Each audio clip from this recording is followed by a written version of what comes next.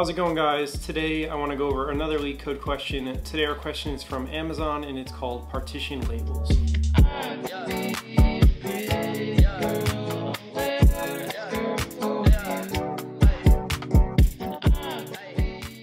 Alright guys, so today our question is from Amazon. It's called Partition Labels.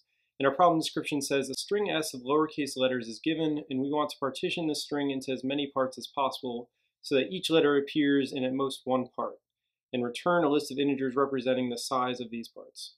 Okay, so that's, I think, a very confusing problem description.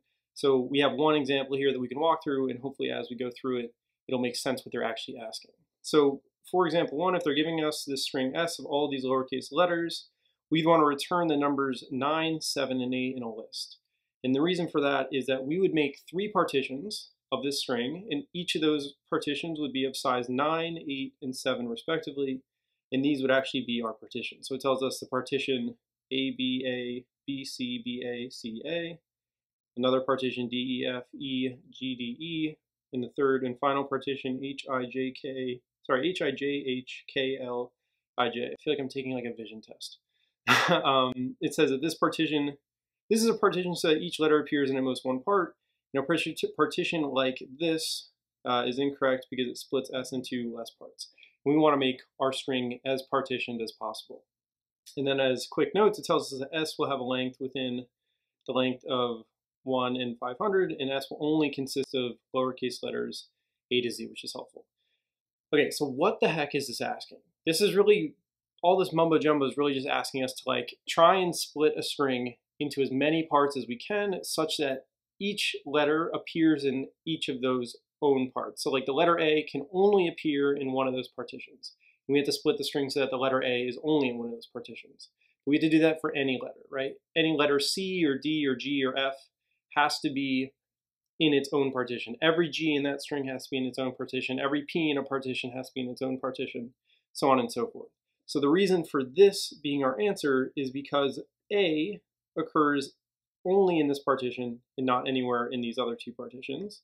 Same with B. B only occurs in this partition. C only occurs in this partition. Same thing with this. D only occurs in the second partition, so on and so forth. So again, if you guys need to wrestle with this problem, that's totally understandable. It's a little confusing, but that's generally the gist of it. So what do we really care about, right? So let's think about this example. So when we walk through this string, we see the letter A and we realize, okay, because A is the letter we're on, and A has to occur in the partition that we're currently in, we know that the very last occurrence of A has to be in our partition. So that makes us say, okay, the earliest that we could possibly partition the string is all the way at this other A, right, that I have highlighted here. So that would be our partition as of right now. We would decide, okay, let's cut it here. But then the problem is that between our current partition, we have another letter B, right? And our B is going to end before that A, so it's actually not a problem. And then we would get to C, and C is the only character, only occurrence here, right?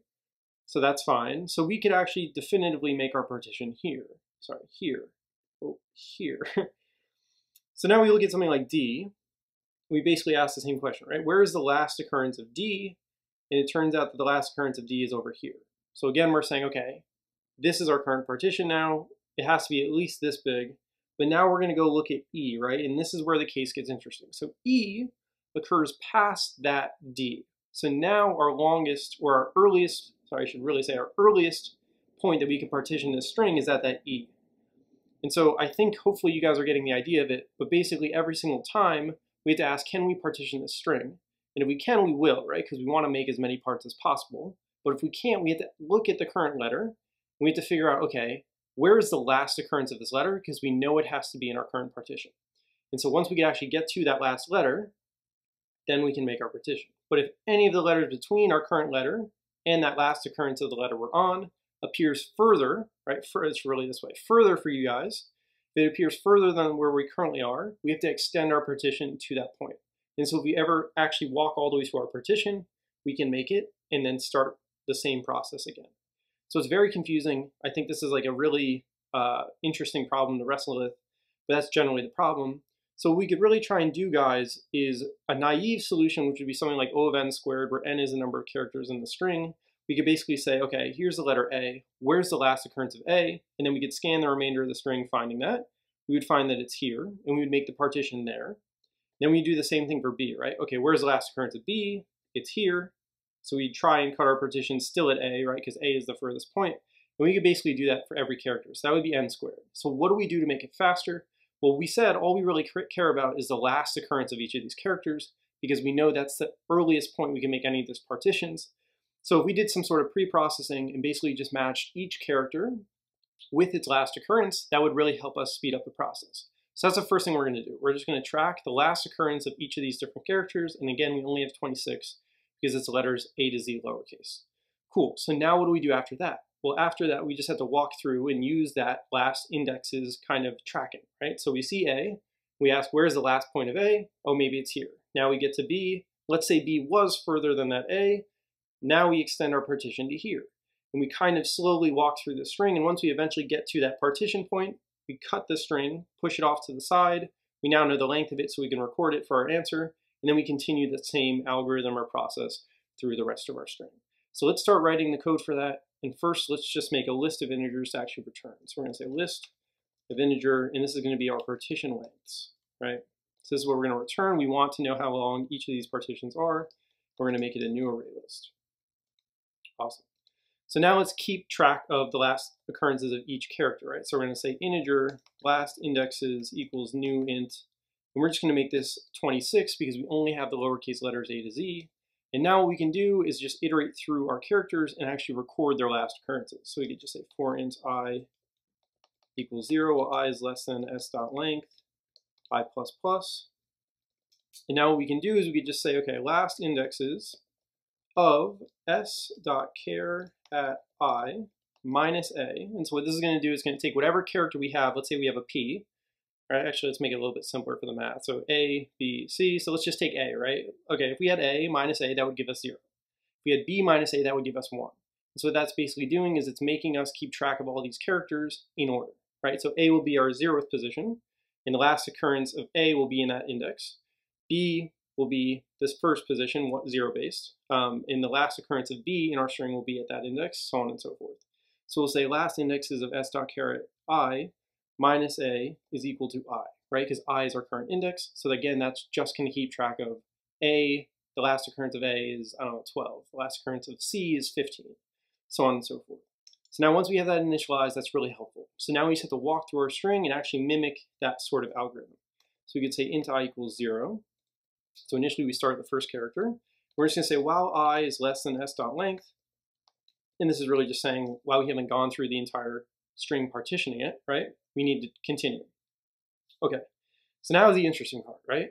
Now for the first character, we want to know where is the last occurrence of this character. So we're just going to say int n equals, and we're going to use our last indexes array. So we're going to say last indexes of s.char at I, right, minus A, because that is actually going to give us the correct index.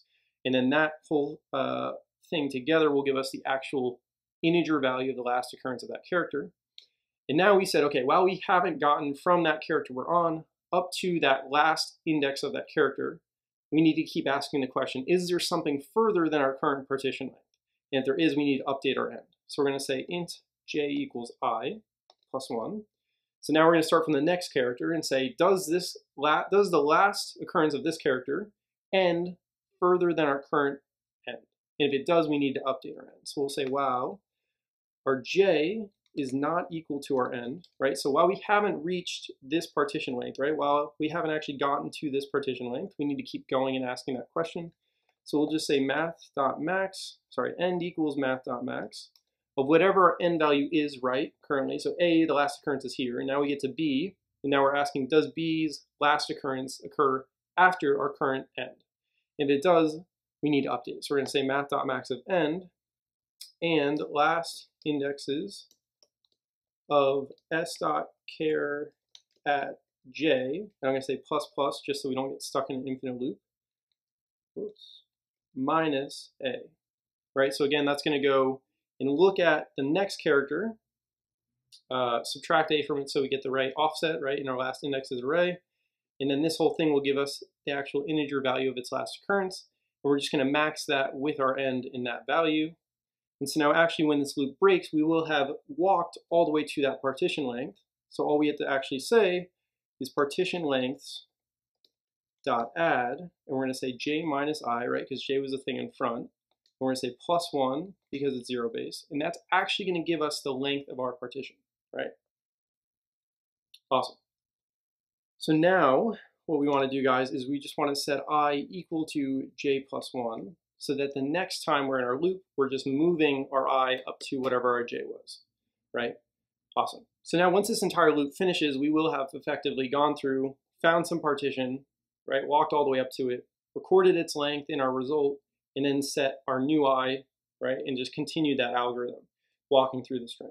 And so now once this is over, all we actually have to do is return our partition lengths. Awesome. So now let's talk about our runtime. I think for our runtime here, guys, we're actually just walking through the string once. Well, technically twice, I guess. We're recording the last occurrence of each character, and then we're actually walking through the string again entirely. So that's to the n, right, where n is just the number of characters in our string. Big O notation, we don't care about the 2, so that's really just O of n, where n is the number of characters in our string. In terms of space complexity, we'd actually just think about this as constant space, right, because no matter how big our string is, we only have lowercase letters, so we only need an array that's 26 characters or 26 spots big. So I think our runtime would be O of n, again, where that's the number of characters in our string, and I think the space complexity would be constant. So let's run this code and make sure that it works. Partition lengths dot, oh, partition. Oh, sorry guys, we actually want to start I, or j at I, right? So we actually record the initial character. So let's submit this and make sure that it works. Awesome that it does. So guys, that's how to solve partition lengths in Java. Again, it's a question that's being asked by Amazon. If you guys found this video helpful, do me a favor and leave the video a like and subscribe to the channel for more. And I'll see you guys next time.